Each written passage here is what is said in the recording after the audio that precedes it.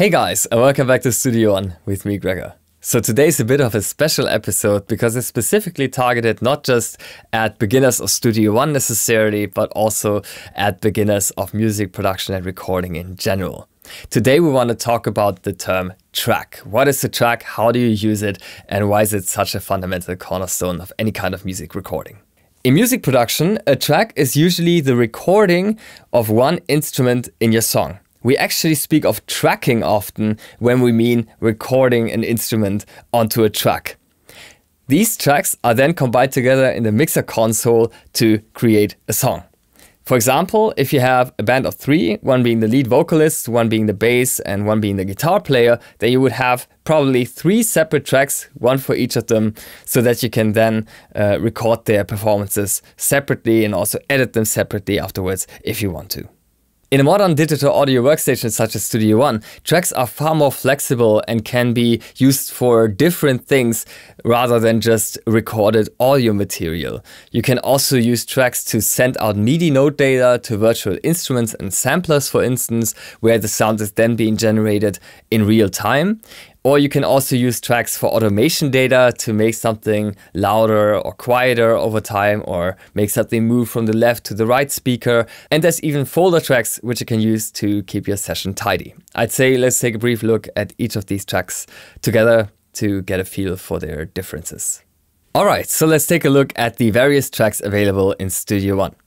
You can create all of these different tracks by right-clicking here in the track list and then clicking on Add Tracks. But there's also a far more intuitive behavior, which I'm going to show you in just a moment, where you can just drag and drop elements from the browser, but more on that later.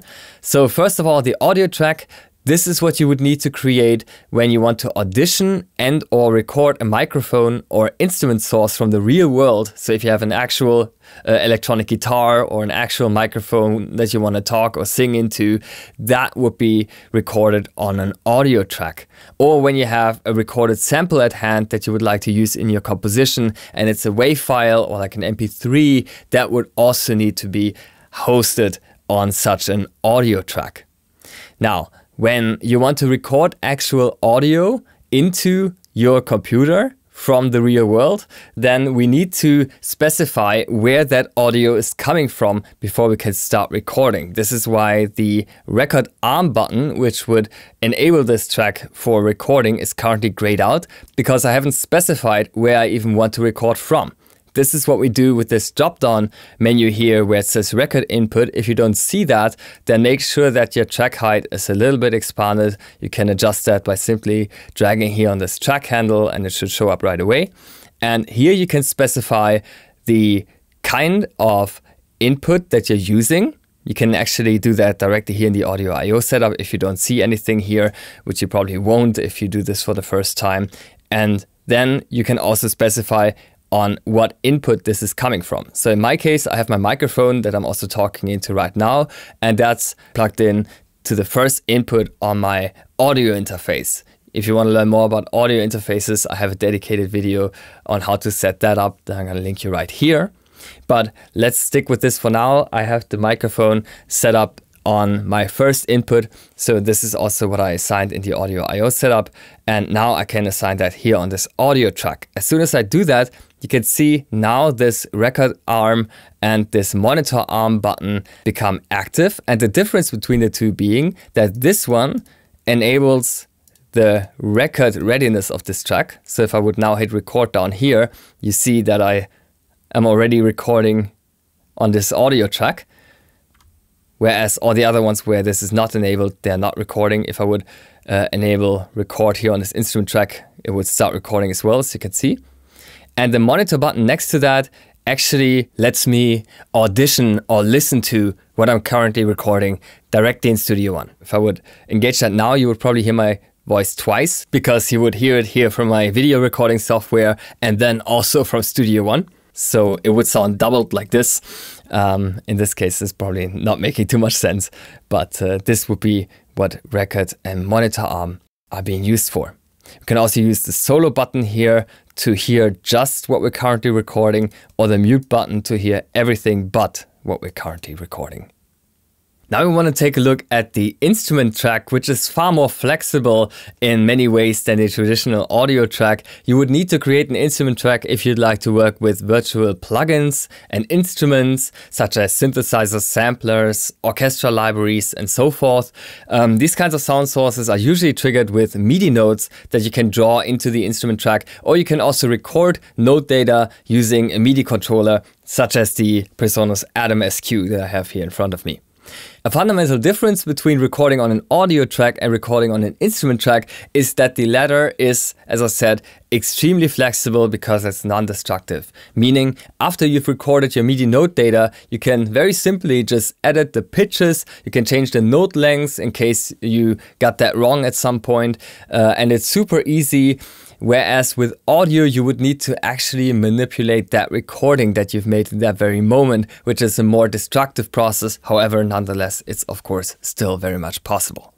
Another difference is that while we had to assign the input here for the audio track to determine where that audio source that we want to record is coming from, on the instrument track we need to do kind of the opposite. We need to specify where we want to send the note data to. This is what we can do with this drop-down menu right here. I could either select one of my outboard synthesizers that I have standing behind me, or I could simply assign an instrument here from the browser. And you would simply drag and drop them directly on the instrument track to create the assignment. So in that moment, Studio One would know any note data, any notes that you record or draw into this track here are to be sent to this synthesizer. Now, this assignment, as you just saw, can be easily done with drag and drop. In fact, I don't even have to create an instrument track first. To begin with, I can simply drag the instrument that I want to use into my song, and you can see the instrument track has been directly created with the output assignment here, so I don't have to do that at all manually. With the drop-down menu below, we can also specify what kind of controller we want to use to send note data to this virtual instrument. So if I select all inputs, then I could use any MIDI keyboard or any MIDI controller in my studio that I've set up with Studio One to trigger notes on the synthesizer. But I can also specify certain ones. So if I, for example, select the Atom here, then you can see that I'm not able to play the Mai Tai from my Atom SQ anymore, just from the Atom that I have standing right here. So this is also great from a live performance standpoint. Select just a specific controller that's triggering just a specific instrument, which gives you even more flexibility, of course. Just like with the audio track, we also have a monitor arm and a record arm button here on the instrument track. The record arm button would enable us to record note data in real time onto this track, whereas the blue monitor button would allow us to audition the instrument as we're playing it. Arguably, it's even more important on an instrument track that monitor and record arm are on at the same time, because otherwise you can't even hear what you're playing, because it's a virtual instrument, not one that you can actually also hear in the real world. So that's why in Studio One you can toggle this behavior that record arm and monitor arm are being put on and off at the same time, which I find very, very useful. Alright, so now we covered the two most important kinds of tracks in Studio One, the ones that generate actual sound and make up your song. Now there's two different kinds of tracks that I still want to talk about, the automation track and the folder track. The automation track is being used whenever you want to change something about your sound over time in the arrangement. So if you want to make something brighter gradually or even abruptly, or if you want to change the volume of a sound also over time, all of that would be done with an automation track. So that's incredibly intuitive in Studio One, because you can add automation tracks for recently touched parameters very quickly. So for example, let's say that on this synthesizer here, I want to add a bit more brightness to it. So in that case, I would probably turn up the cutoff. And let's say I want to do that over time in the arrangement. Then I could already just go to the top left here in Studio One, and now I could just grab the cutoff parameter, which I touched last, and drag that onto its own automation track. This is how you would create an automation track in Studio One, and now I could just gradually bring that up like so. Now, you can have, as you can see, and this is quite different from other digital audio workstations, you can have your automation on their own separate tracks if you want to. In most cases, I would probably keep that on the same track as the instrument. So then the automation track would be a layer of that instrument track, so to say. And if you want that behavior, you simply press on this A button here. And now this automation track has become sort of a sub-layer of that instrument track to keep the amount of total tracks in your arrangement a bit smaller. The final track in Studio One is more of a workflow help than anything else. You can certainly do without if you want to. It's the folder track. Sometimes I find that quite handy. You can simply create that just like any other track by right-clicking here in the track list and then clicking folder track. And here you can simply consolidate all of the tracks that you kind of want to group and edit together. And yeah, especially if you have multiple so-called events like recordings in your timeline, you can then, for example, split and duplicate them all at the same time, which can be useful in various applications that I'm also showing you later in my other tutorials. Hopefully this video was informative to you, even if you knew most of these concepts already. And if you didn't, then you now know what kind of tracks are available in Studio One and what they're being used for. Thank you for watching.